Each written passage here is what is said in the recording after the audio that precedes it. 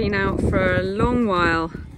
So winter is over, the sun is out, and Jason's brought a young horse in on training as well for an outing. So over the winter, Polly's been doing lots of hacking, just trying to get her strengthened up, get the condition back on her. And we just haven't really done a lot, to be honest.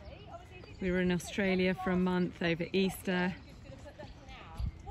But I'm sure you can agree that from the last videos, there's been a massive change in Polly's physique.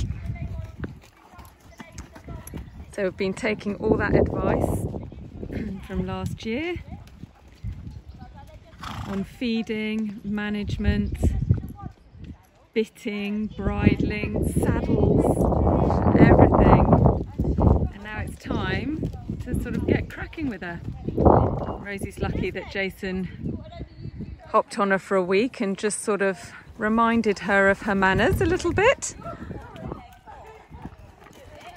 And we chose this outing because it's just a low stress environment. It's getting her used to being out and about with other horses, ready for those warm-up arenas when we start going to shows. So a bit of a chat with the instructor. She's asking what she's been up to over the winter and where we are up to her.